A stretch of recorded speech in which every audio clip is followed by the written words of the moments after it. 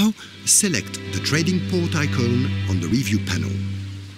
With this selected, click on the Change Building Type button at the bottom of the screen. Then, pick the Dockyard Building icon to convert the town. With the dockyard completed, we can defend our seas against the Sardinians and other aggressors.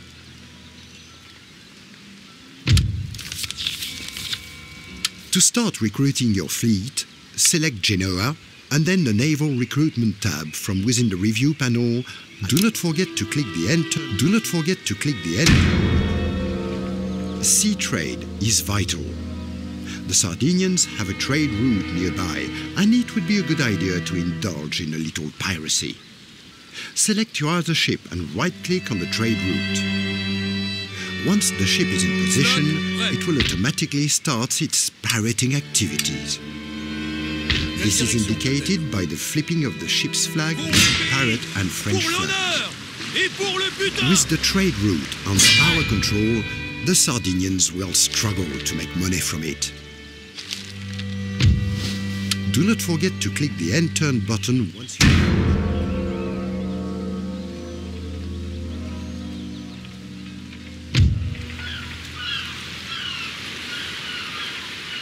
In his first action, Napoleon proved that he was a more than capable soldier. He was able to look battle in the face, unblinking and undaunted. He took this bravery and returned to Corsica, the island home that he had left so long ago.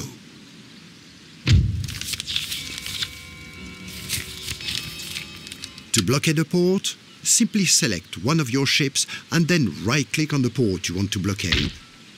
Once the ship reaches the port, it will automatically... Do not forget to click the End Turn button once you have finished everything you need to do this turn.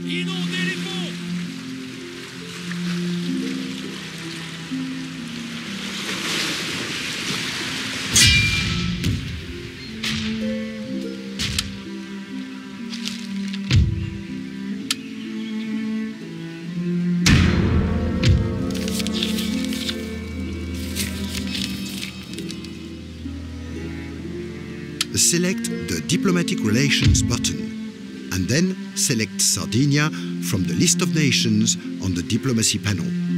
Open negotiation with them and choose the Peace Treaty option.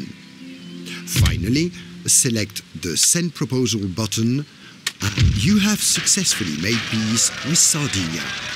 The waters along our southern coast will be safe again.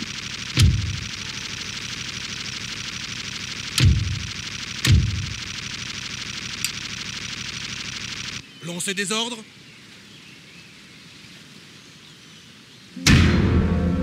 Toulon, 1793.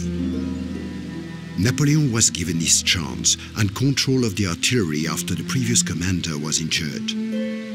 Napoleon's attention to detail and confidence made quite an impression on his superiors, and they sang his praises to Paris. His reputation was being made.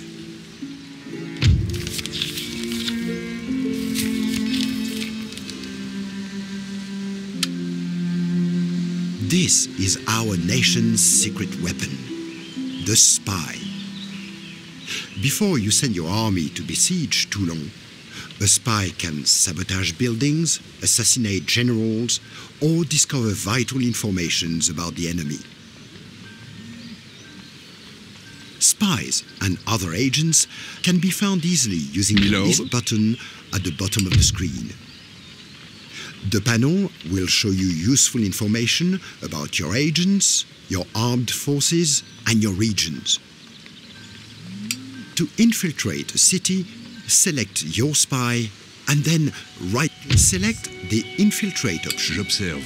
If the spy has enough movement, once the spy enters the city, you will see him in the Agent tab of the Review panel. From here, you will be able to carry out various tasks from the next turn onwards, including assassinations and sabotaging enemy buildings.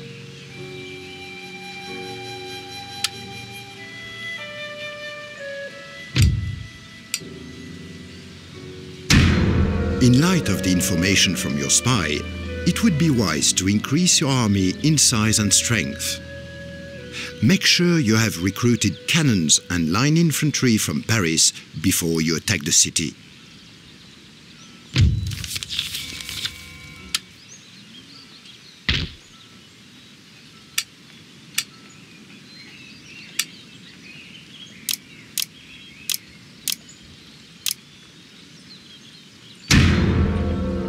To attack the city of Toulon, select your army or armies and then right-click on the city.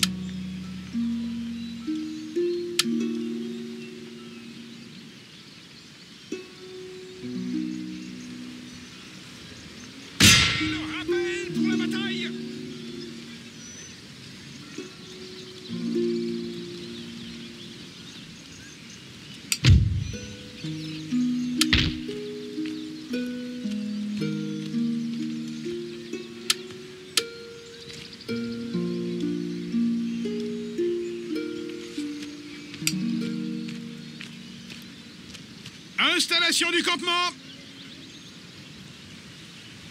Préparez-vous pour la bataille.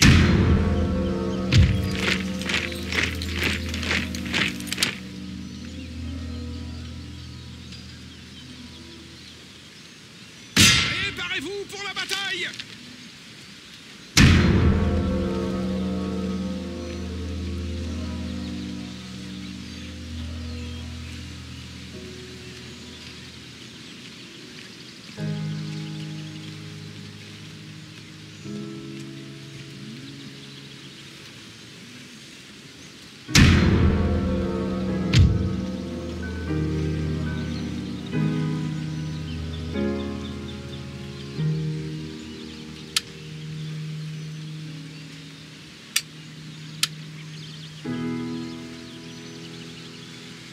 With the assassination button selected, you will now be shown a list of potential targets, along with the chances of success for each assassination. Select a target to carry out the assassination attempt.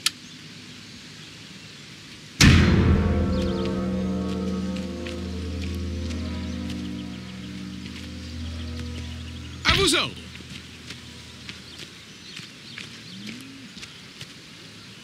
The pre-battle panel has vital information in determining how to attack or defend against your enemy.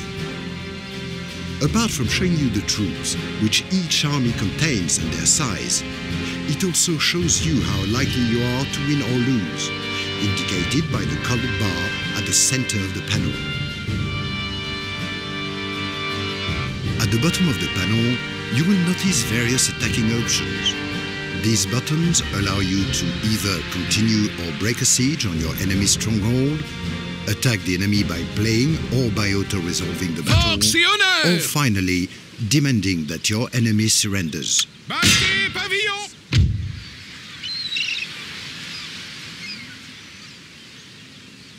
Hailed as a hero, Napoleon had his first taste of fame and loved it. With the power of the military, he could achieve anything. That much was abundantly clear to the young and ambitious officer. All he needed was one chance to build his power base and seize control of the nation he had so admired. He would not have long to wait. As the British warships fled the harbor, so did Napoleon's last doubts in his abilities. He had stepped from the shadows to take command and led his soldiers to victory. At 24, Napoleon was a brigadier general of artillery. Now he wanted an army. The years of waiting were almost over.